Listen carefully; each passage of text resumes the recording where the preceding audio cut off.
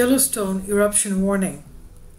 We are closer to a super-eruption. This is what a shocking statement was recently made by an expert warning of Yellowstone activity.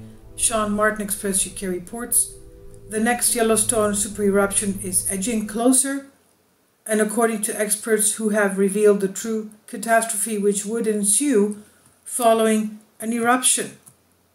Now, we have also found recently an agreement that the United States has made with some countries of the Southern Hemisphere. This was back in 2004. It was a 10-year agreement that was supposed to be renewed in 2014 concerning the relocation of Yellowstone evacuees, people around Yellowstone. There would have been quite a huge number of people to be relocated. One of the countries in that agreement was supposed to have been South Africa, but they rejected the agreement because of the demographic change that would take place. As we know, about 60% of Americans are not Caucasian, and that would have caused a demographic problem for South Africa. That was their reason. But there were other countries in the Southern Hemisphere that have become part of that agreement, paying billions of dollars for that to take place, to relocate Yellowstone evacuees. Most of us did not know that that agreement was in effect, but it is. Now going to this, the Yellowstone supervolcano is in Wyoming, the northwestern part, also stretching into Montana and Idaho. It's one of the world's most powerful supervolcanoes. It last erupted, had a supervolcanic eruption 640,000 years ago. Actually, there was a double eruption that took place 130 years apart. And there was another major eruption of lava 70,000 years ago, and they had another 80 eruptions since then. They were not super eruptions, though. Here we're talking about super eruptions. One expert is warning that the next major super eruption is close, and according to the United States Geological Survey, USGS, the chances of a Yellowstone eruption on a yearly basis is around 1 in 730,000. That's the statistics on that they're giving. With 640,000 years having passed since the last major super eruption, Yellowstone is edging closer to exploding, but it could still be thousands of years away. Journalist Brian Walsh wrote in his new book titled End Times, it explores the ways in which life on Earth could come to an extinction level event, in other words, to a stoppage. He says we're closer to Yellowstone's next super eruption than we are distant from it, but that day, should it come, is still likely tens or even thousands, hundreds of thousands of years away. But when that day does come, there would be chaos across the United States, with repercussions being felt, of course, all around the world. Walsh wrote that earthquakes around Yellowstone would gradually increase in both frequency and intensity as the magma rushed towards the surface. Suddenly the magma would explode like a champagne bottle, covering a region in lava with a 40-mile radius, and that would only be the beginning of the destruction.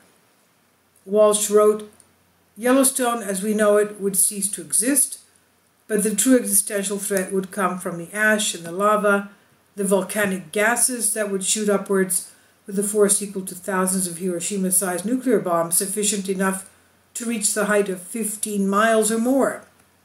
Now we know on a regular basis, if you see one of my videos today, that on a daily basis, Yellowstone emits volcanic gases.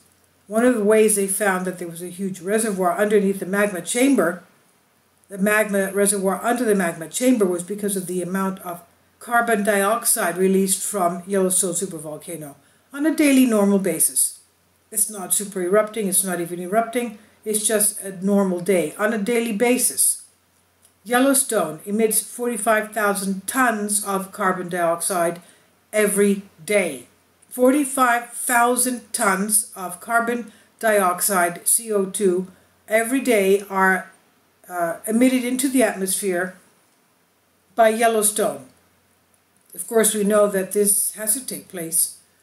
Volcanoes actually do a favor to life on Earth because they warm our planet, just like the glaciers cool up our various areas. It's also the volcanoes that warm up our planet by filling it with CO2 in order to, if we didn't have that, we would be a globe of ice. So that's what happens on a daily basis, is 45,000 tons a day.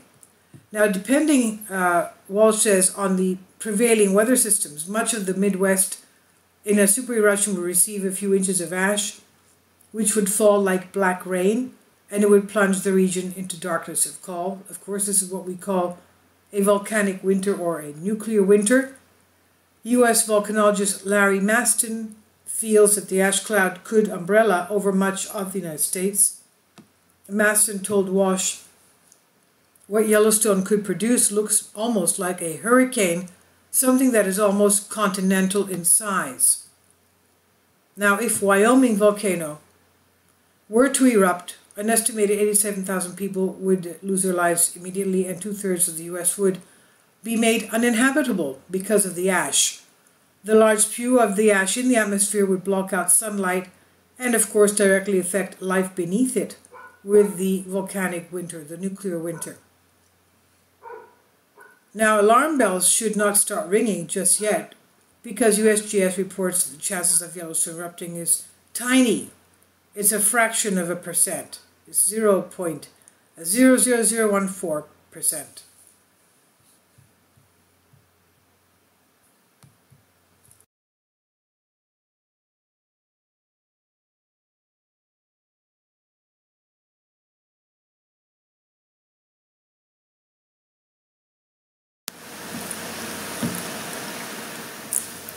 If you'd like to join me on my Patreon account, you will hear content not covered by mainstream media.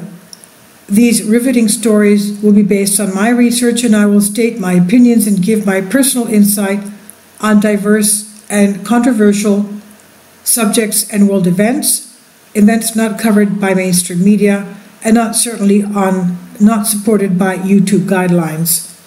So whatever I have on my Patreon, most of those will not be on my YouTube channel. Please consider becoming a member today. More of the most significant and important videos will be on my Patreon channel. Your support helps me to continue my research and keeps this YouTube channel alive.